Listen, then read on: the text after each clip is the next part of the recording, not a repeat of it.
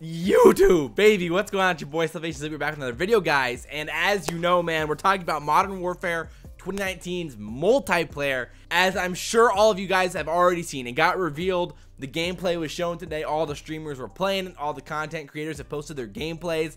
It's everywhere. And we finally know what we're getting into with 2019 Call of Duty Modern Warfare. And first impressions, I'm pretty excited. I'm pretty pumped about the game and the potential that this year has. But I definitely think it's important for us to talk about the implications that this gameplay probably will have on competitive Call of Duty and how the competitive scene will hopefully, we're going to give a little idea of how it might play this year with everything we now know about the game. So just for the quick beginning of this video, I'm going to be going over what I liked about the gameplay and what I thought about the gameplay. And then in the second half, we're going to talk about the implications that it has on competitive. So like I said, I loved the gameplay that we saw today. Everything about it got me hyped. When it came to the actual mechanics of the game, for the most part, I was really excited about it. It played fast, way faster than what we thought it was going to be. Based off that little bit of 2v2 gameplay we saw in the previously, this looked awesome. Thoroughly loved it. Legitimately, if you would have told me that the 20v20 mode was going to be in this game before today, I would have thought, wow, they're just going to be trying to be Battlefield. It's going to look really stupid. It's going to suck. But I thought it looked awesome. It looked like a ton of fun. And legitimately, when it comes to the base multiplayer, the casual multiplayer, that's what I'm actually most excited about. I would have never thought that literally just a day ago. So I actually truly am excited about trying that one out. Today, basically, I was just watching TeePee, Shroud, and Doc for most of the day. Just based off watching them, my two favorite guns were definitely the MP7 and the M13. Those things were nasty. They look like so much fun to use, and I actually legitimately cannot wait to try those ones out. And what I also thought was really interesting was the night vision mode. I know a lot of people were really skeptical about it, but for me personally, I think it's like an awesome change of pace mode for what normal Call of Duty is. It's definitely gonna look like it plays more like hardcore since there's no HUD and you're playing in pitch black darkness, just with night vision. It plays way slower and way different than normal multiplayer. But I thought was really interesting in the laser sights and how you have to play tactically. Personally, I'm really excited about that when it comes to just playing the multiplayer. So as we know, there's no mini map for the multiplayer, but you can get a personal UAV really quickly. It's 3 kills on normally, and then 2 kills with the hardline perk. It's weird they do it like that. So half the time, a good player's gonna have their mini map anyway. So why not just have it in the game all the time? I think that might be something they end up going back on. We'll have to see how they stick to their guns because, it doesn't really make much sense to me in the first place to remove the minimap, but we're definitely going to talk about that in a second because competitive is going to have it a little bit different. So the other thing I wanted to quickly touch on was the crossplay. They announced that the beta is going to have crossplay, which is insane. I was skeptical that it was even going to be ready at the start or at launch, and it's actually going to be ready for the beta, which is pretty crazy. The beta opens up on PS4 on September 12th. And then I think the crossplay starts a few days later. I don't have the dates right in front of me, but something along those lines.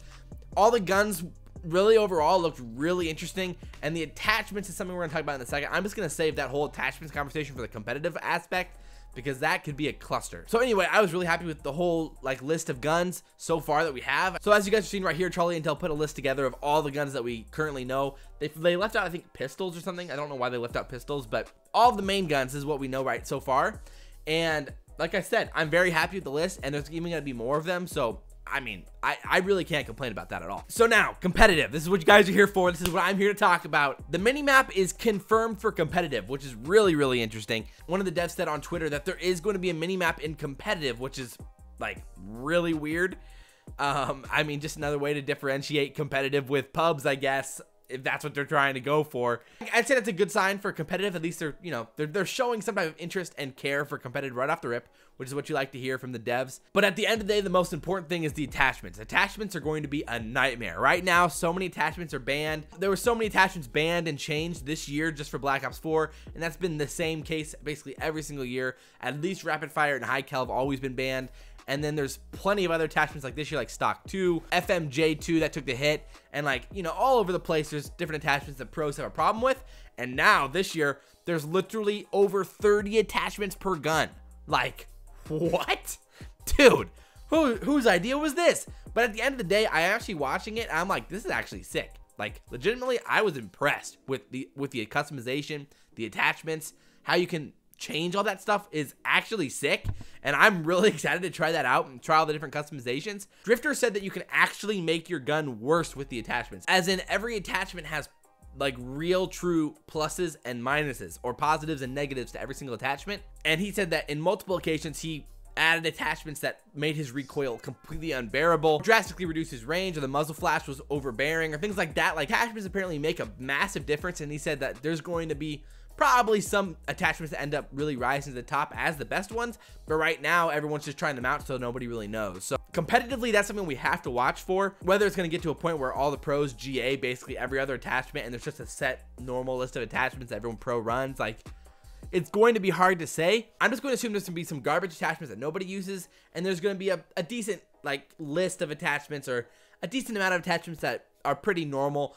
and pros might use once in a while for certain situations, but it's not going to be anything crazy. What they did say, though, is really interesting, is that you can switch what attachments are on your guns in between lives. So not only do you have classes, but you can actually, in the class, switch the attachments between lives. So not only now do you have to have 8 ICR classes, you could in theory just have 1 ICR class and then adjust the attachments after you die, or in between rounds in S&D, or whatever it is. So that's a massive change, and that truly is going to have an effect on the strategy for search and destroy, for rotating certain hills and hard points. So it is going to affect the gameplay in some way or another, more than just switching out what class you have, which might just be 1 attachment. But at this point now, that is going to be a big change for competitive. When it comes to movement, the slide canceling is still there apparently. It's not nearly as quick or as dominant as it is in this game. TeePee tried it out a little bit. It didn't seem like it was gonna have too big of an effect on the gameplay in general. But the jury's still out on that one. We're not exactly sure how that's going to play on head glitches or sliding around corners, and how that slide cancel might come into play. So that is something to keep an eye on right as the game drops during the beta, testing out that movement with the slide canceling. So there's 2 more things I really want to talk about. The next thing is cross-platforming for competitive. We don't really know how it's going to work yet, which is a little worrisome when it comes to like rank play, GBs. How is that going to work with the competitive playlist in Modern Warfare? Like, do we have to play against PC players? So are PC players ever going to be allowed to play in rank play? How is that going to work? Because like they said, in multiplayer, you can opt in to play against all players. So if you're playing with a PC player, say you're on PS4, you're playing with a PC player, you have to opt into playing against PC players to be able to have him join you. So from the sound of it, you're only going to be playing against PC players if you opt in to play against PC players. So is that how it's going to work on ranked? Will there even be enough players on ranked if you're opting in to play against PC players to play ranked? Like, that's a legitimate question, because in past CODs, there's less than 100,000 average players on the COD game on PC. So it's like, is there even going to be enough of a community playing ranked on PC to cross-platform with? I don't know. That's going to be a real question. Like, will GBs allow you to play cross-platform? Will you be able to play with PC players on GBs? It's hard to say. Nobody really knows at this point. And that is going to be a massive question moving into the year. So this last part is the biggest concern I have for the game, which comes in with tacticals, throwables in general, nades, tacticals versus trophy systems. So at this point, what we know is trophy systems aren't actually one of the tacticals. They're only available in like the power perks. I'm not sure what the technical term is for that, but they're the rechargeable, basically specialists. They're not really specialists. They're just chargeable. They're just rechargeable abilities. Like, one is stopping power rounds, and you always get 2 of them to equip. So like, generally people had either stopping power, stim cells, or trophy systems. Those are like the 3 ones. That's going to be an interesting meta to keep an eye on as well, is like, our players going to be able to use stopping power. If I had to guess, it's going to be GA'd, but you never know. Like, our players going to be able to use trophies. How's that going to work? How often do you get trophies? Because it looked like you're only going to get trophies like 2 times a game, kind of like a specialist is right now. And so there's going to be a lot of nade spamming, just like World War II. And that was the worst part about COD World War II, was the nade and concussion spamming off of spawn, just having to chuck up the concussions, chuck off the nades like every single time off spawn was really annoying. And that is my biggest worry going into Modern Warfare. But overall, I was really happy with the game. I was coming in a little nervous, not sure how it was going to work out, but I'm coming out. The streaks look awesome. The guns are awesome. The maps I thought were really cool. The designs were pretty nice, really interesting, and a lot different than our normal maps that we've been seeing these last few years. So shout out to Infinity Ward for making a pretty exciting, awesome launch. Having all the streamers there doing this big ol' event, having this much gameplay on the launch was really exciting. And overall, a totally positive experience for the Call of Duty community. So I hope you guys enjoyed the video. If you guys did, like, comment, and subscribe. Share the video if you guys really enjoy it. Drop all your comments down below about what you think about the competitive scene, What are your worries going into the year? How you think about the game? I'll reply to as many of them as possible. But as always, guys, I appreciate the support. Like, comment, and subscribe if you did enjoy. And as always, guys, I'm your boy, SalvationsElite, and we will see you next time. I'm out.